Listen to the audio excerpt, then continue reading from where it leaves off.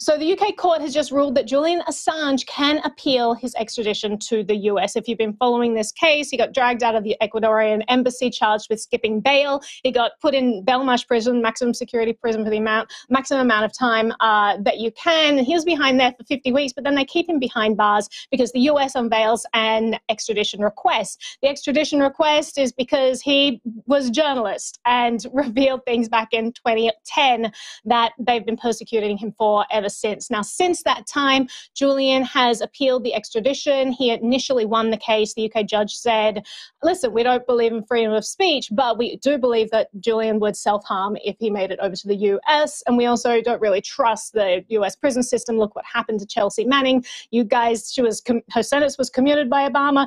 You guys literally rearrested her, and then she attempted suicide. So we're not going to trust you with Assange, but we uphold all of your hate on freedom of the press because we're the UK. And then US came along and they went against this. They appealed, and UK said, okay, US, you get your way, you can extradite him. So this was the latest part of this saga where we decide whether or not Julian has even the ability to appeal this. The UK court announced this morning that Julian can appeal this extradition. It would go to the Supreme Court there. But here's the little caveat. Julian would be sending his appeal to the same high justice who just denied, who just granted the US extradition. So he's literally appealing to the person to overturn his own ruling.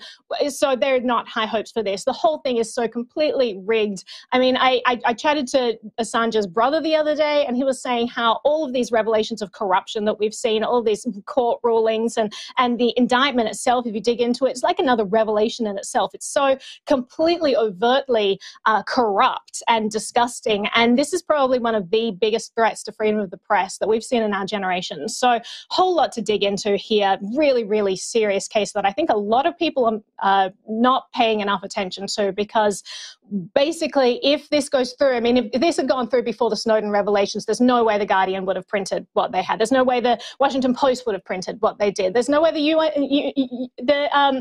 New York Times would have printed the Pentagon Papers. None of these would have gone through because the US is now setting a precedent where they can go after publishers for publishing documents and doing all the things that journalists do, like hiding the identity of their sources, like asking for more information, like talking on encrypted chat with your source, like uploading documents to Dropboxes. These are all part of the indictment that the government is calling hacking.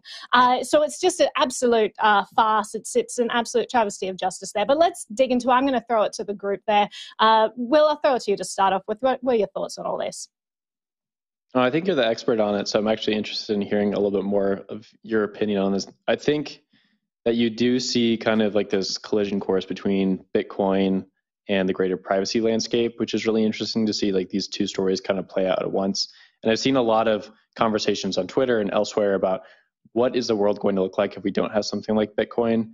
And I think with this Assange case, you kind of see a glimmer of that, right? Where someone who hasn't been given due process, who every time they've been put in front of a judge, it's been in a hostile court, and then the facts themselves are always disputed. There's government stuff going on behind closed doors. It's very murky.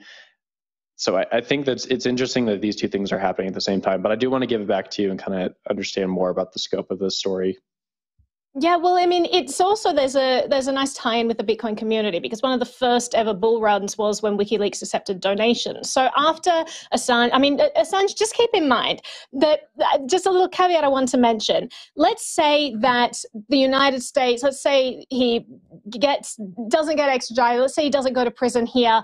It's not like we can then throw our hands in the air and say, hooray, we've saved freedom of the press. Because literally what happened is since 2010, this man has been hounded by the US government, hounded by them. He has been imprisoned for like 11 years now, whether it's inside the Ecuadorian embassy where he was spied on, whether there were assassination attempts, whether it's in maximum security prison Belmarsh. They have succeeded in throwing this journalist behind bars for 11 years so far, regardless of what happens in this US extradition request. So that's an important thing to remember there, that this, like, we've already lost here. This is absolutely disgusting that this was allowed to happen. But the Bitcoin tie-in is interesting because one of the first things they did was they just erected a banking blockade, an illegal banking blockade against WikiLeaks. They banned PayPal, Mastercard, Visa, all of them from processing transactions to the WikiLeaks website. And it's interesting because I think it was around 2015, 2017, you had Assange then tweet out and say, hey, we just want to thank the US government for introducing all those blockades because it forced us to go and accept Bitcoin, and our holdings have gone up a ton since then. It was just like such an increase. So it's interesting that this was a real first use case of Bitcoin, showing that it's censorship resistant and how powerful it can be. You know, it gives you the power to spend your money where you want to spend it, support the causes that you want to support without intermediaries shutting down your choices. So it was a really pivotal moment in Bitcoin history as well, and pivotal for WikiLeaks. But I think, I mean, I could go on all day about this. I probably am going to go on all day about this, but I'll throw it back to you, Zach, maybe for last words. Last words, just a great segue to Privacy Week. It's Privacy Week at CoinDesk. There is a ton of great reporting on the site as of today, looking into the issues of privacy and other things. Also, a fresh interview with Chelsea Manning on the site from contributor Jeff Wilzer. So check it out, coindesk.com/privacy week. That'll get you there.